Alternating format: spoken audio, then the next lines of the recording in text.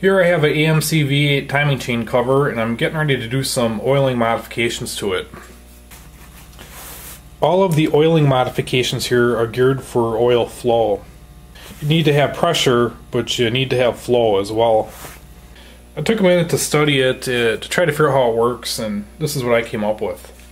Basically, there's a pickup in the sump of your oil pan, picks up the oil, it goes into the block through a passage, and then from that passage it enters into the timing chain cover right here.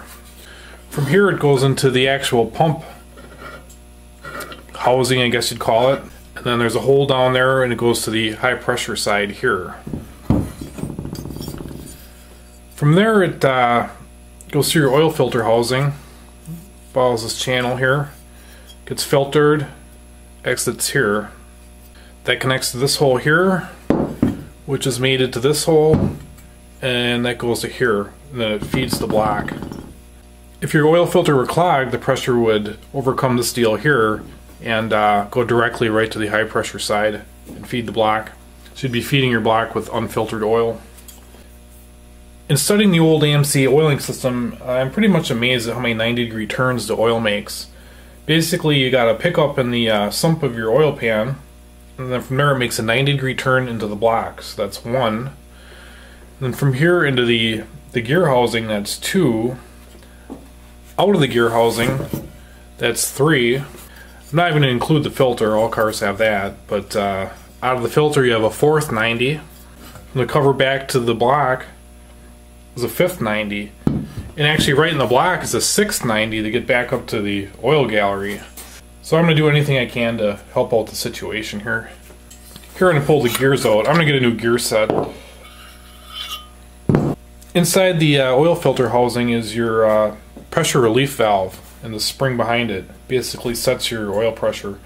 An explanation on how this pressure relief valve works is this valve sticks in this tube here with the spring behind it, and when the pressure is high enough it pushes the valve back, and then the oil can flow into this passage. And then it comes out this hole onto the low pressure side of the pump gears and gets recirculated. This housing was kind of clean, and I took this apart. There's just a ton of sludge in there. Just goes to show you that every single piece has to be taken apart and cleaned. This setup here will come apart as well and be cleaned. And if I can, if there's enough material there, I'll radius that 90 in there. Here's a look with the gasket on the timing chain cover. Not a whole lot of room for improvement there, but there is a little bit. The big find on the internet was this mod. Is basically you want to equalize these two holes. This top one looks like it was cast, and the bottom one was drilled. So you kind of want to match the size of that bottom one to this top one. Before I do that, I'll put some tape on it to try to protect the machine surfaces.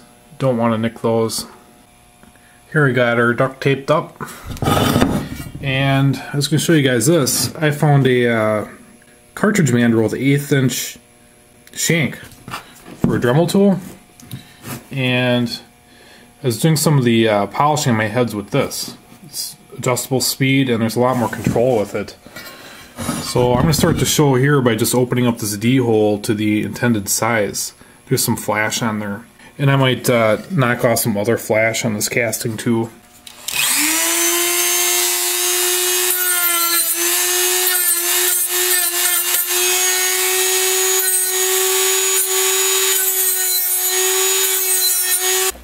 Using a narrow 80.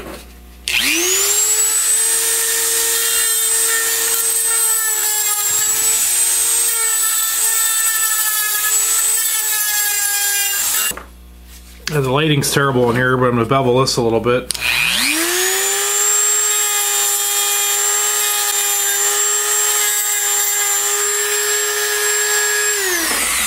Just getting rid of some of that flash that was in there.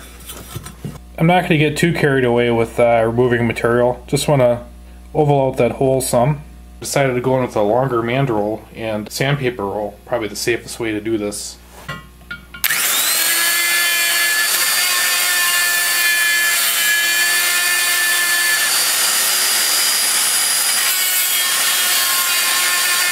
The sandpaper roll worked pretty good there.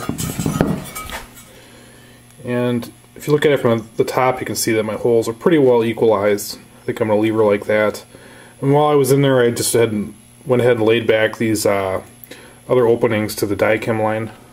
So here's the high pressure side coming up to this 90 here, and then coming into the block. And I'm going to try to at least chamfer that edge a little bit, instead of it being a sharp machine 90.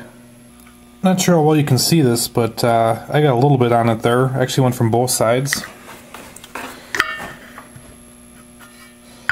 And inside there I can see like a parting line or something. So I'm going to go ahead and blend that with the long mandrel and sandpaper roll.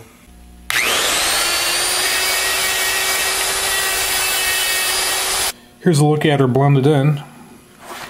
Here's the oil pump gasket on the timing chain cover, and I went ahead and filled that whole area in there with a Sharpie.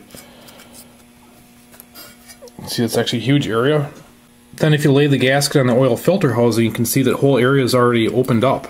I'm not going to take all that black there, but I'm going to lay it back a little bit. I don't think it's going to hurt with the setup we got here.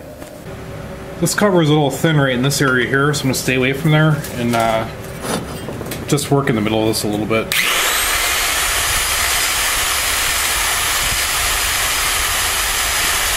This is what I came up with for that. I wanted the oil to be hitting that filter housing at a straight angle.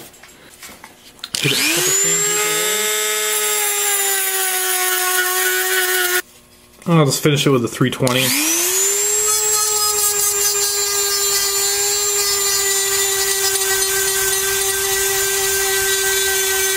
I got the rest of the oil filter housing apart here, and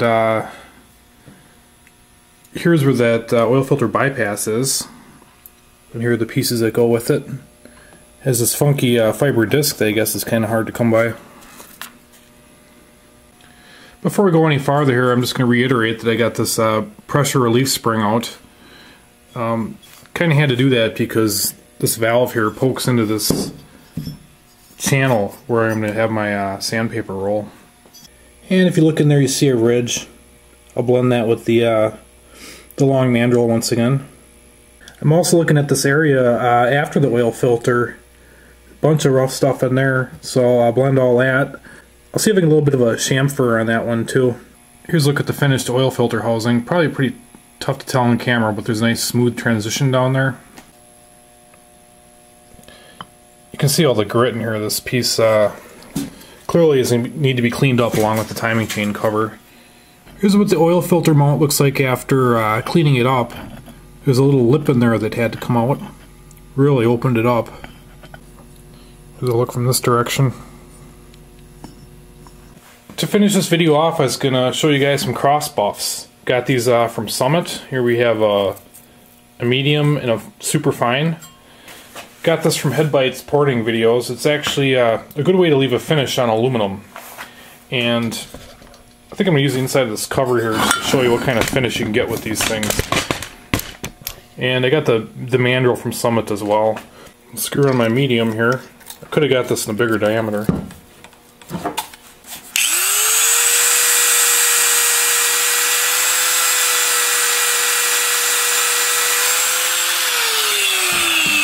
Here I got my fine on. We'll see what this does.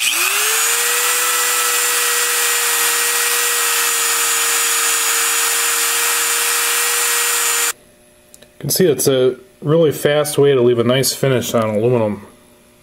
I'm really liking those things. Well, that's about it for this video. I gotta get all the stuff cleaned up now and then get the oil pump ordered. Thanks for watching.